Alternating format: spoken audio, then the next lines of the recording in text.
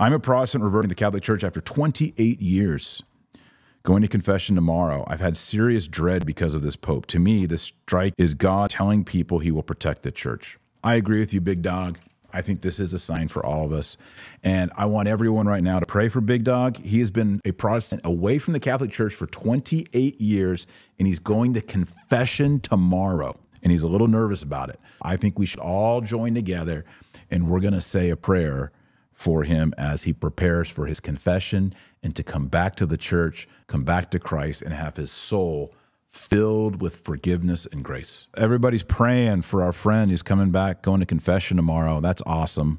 His name is Big Dog here in the comments. I don't think his name is really Big Dog, but we're praying for Big Dog.